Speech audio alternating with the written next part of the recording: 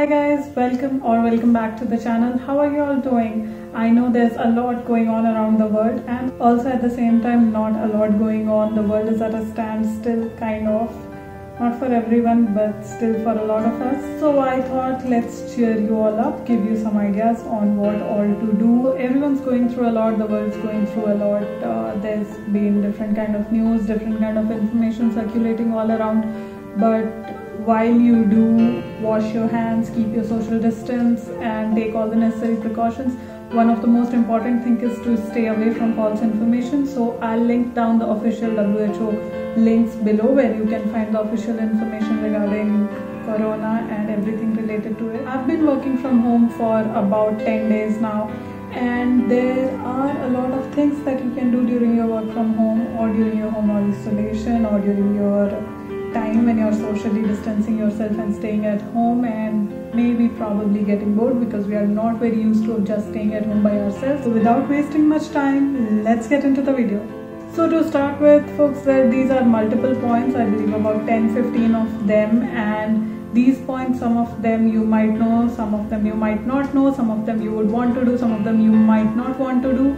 I would suggest do not skip the video, watch it until the end. There could be something later in the video that could interest you, and if it does, please write in the comment section below. Starting off, the first is to get back to our hobbies during our work life, work days, weekdays. We say we don't have time and we forget our hobbies, or we do not spend enough time on to exploring our hobbies. I feel this is one of the best times that you are at home, and when you have nothing else to do, maybe get back into some of your hobbies. Like my hobbies are stamp collection, doing decoupage, which is a French or an Italian art. So I like doing that. I like doing some craft works. So I am trying to spend some more time with my hobbies, and this is really a good stress buster as well when you see a product or a final thing done by you or something that you like to do. Second thing, which I'm sure all of us are already doing and which goes without saying, however I'd still say it, cringy. Yes, I would still say it, spend time with your family. We are so addicted to our devices, we are so addicted to our mobile, laptops, going out, that we do not spend time as family. Our whole family spending time together. This is a really good time for that. So spend time with them and just reconnect. Spend some more quality time, do things together, play board games. You get the point, right? Spend time with your family as a family. So my next point is listening to podcasts. A lot of us do listen to podcasts. Maybe you get bored. We keep doing a lot of chores around the day, and I like listening to podcasts when I am doing something. For example, I am cleaning up, I'm doing the dishes, or I'm cooking, or I'm cleaning up. At that time, I like listening to podcasts. And most of the time, I listen to podcasts on YouTube. I really like this one podcast called The Financial Diet. These are really nice podcasts. They talk on really helpful topics that would help you financially take control of your finances. It has helped me a lot, and I really like listening to them. Another podcast that I listen to a lot is Beer Biceps. He gets different people on his shows all the time, and different people have different experiences to share. So I really love that as well. You can choose a podcast of your choice. I'll link these two in the description box, so check out if you want to listen to them. Related to podcasts, the other point is reading. Of course, not all of us are readers, but it's a good thing to read. If you're not a reader, maybe it's the best time to start reading now. You could have a couple of any book. If you don't want to use a physical book, I am more of a physical book person, you can go ahead and read some online books or audio books. So Audible or Amazon Kindle is a really good way to do that. Otherwise, other than that, there are also a lot of books available free in online version. You can just write the book's name, PDF, search on Google.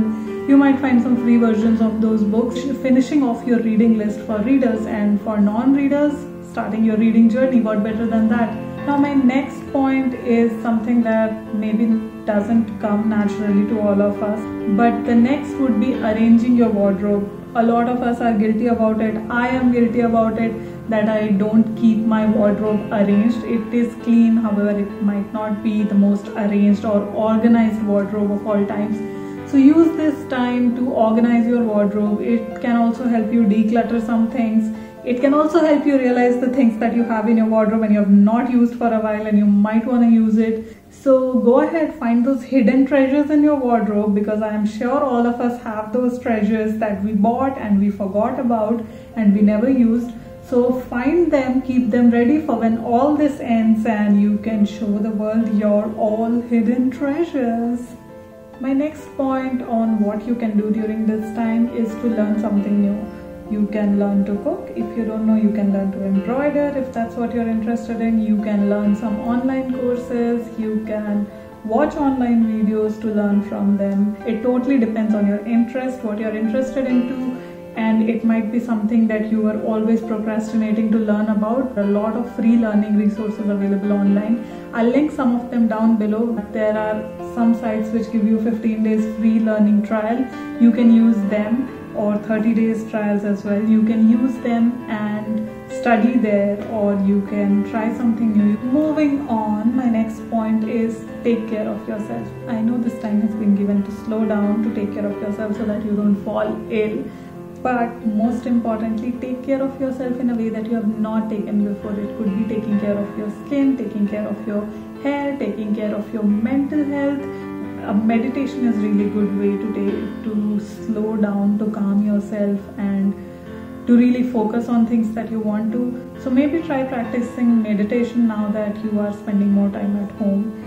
Now before we move on further into the video, if you have liked the points until now, please go ahead and subscribe to the channel. It would really mean a lot to me. So moving into the video further, my next point is declutter. You can declutter a lot of things, like I mentioned, arranging your wardrobe. While arranging your wardrobe, you can declutter. You can declutter your shoe rack. Keep hoarding a lot of things in our drawers. You can declutter from that. We keep hoarding a lot of things in our shoe racks. You can declutter from that. You can declutter from your kitchen. You can even declutter your devices. We are all guilty of taking thousands of pictures and keeping it on our cell phones, and then at the end of it we just run out of storage. And it's not just about storage. In general, things decluttered give you a clear space of mind.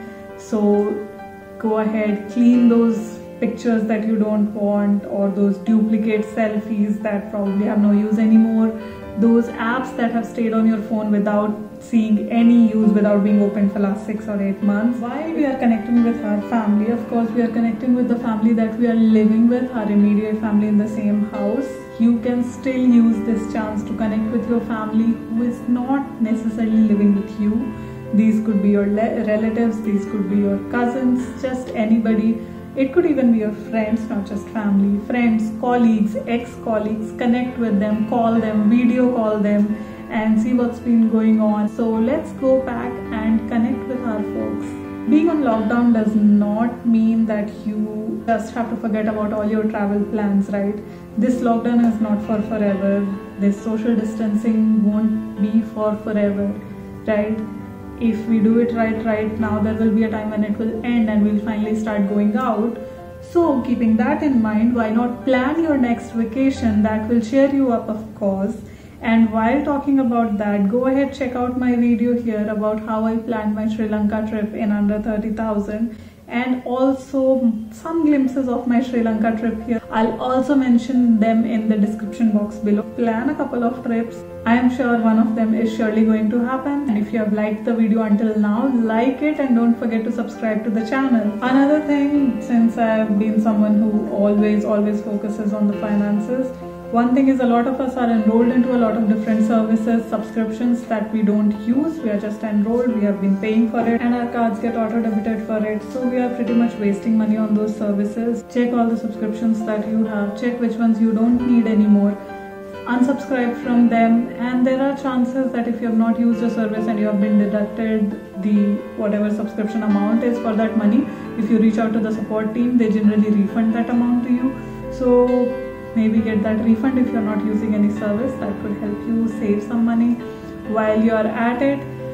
And the next point, again in line with my point that I said before, is clear off your bills. There are bills that we have been hoarding for a long time, credit card bills we have not taken care of in the past, electricity bill, internet bill, anything. Just check the bills, dues that you have to pay them off, and check your bank statement. Go through your bank statements for last 6 months. See what are your spending habits, where you have been wasting money if at all, where you have been spending a lot of money, which part of your expense takes most of your salary. Check all of that. It will give you a better insight into your spending habits, into how you are saving your money, how better you can save your money, and that will also help you with your money goals, maybe for the year if you had any. If you didn't have, it's never a bad idea to save some money, to realize how have you been spending. If you are one of those very organized kinds, you can maybe create an Excel sheet for yourself and create a graph. Do everything that you had kept for later, everything for which your answer was I don't have the time to do that. Do it right now. Whatever the case, just do everything that you have procrastinated for the longest time. Think of things that you have not done in the longest time. Do that. Think of things that you have been wanting to do for a very long time and you have not done that. Do that. If there are things that you have been doing which is not a part of any of these points, do mention them below. If there are any of the points that you really liked, mention those also below. I'd love to get that feedback. Also share this video with your friends. It never costs to share and it never costs to subscribe. So go ahead, subscribe, it's free. So while you take care of yourself, don't forget to watch my other videos. All of them are on my channel and I will see you next week. Until then, take care.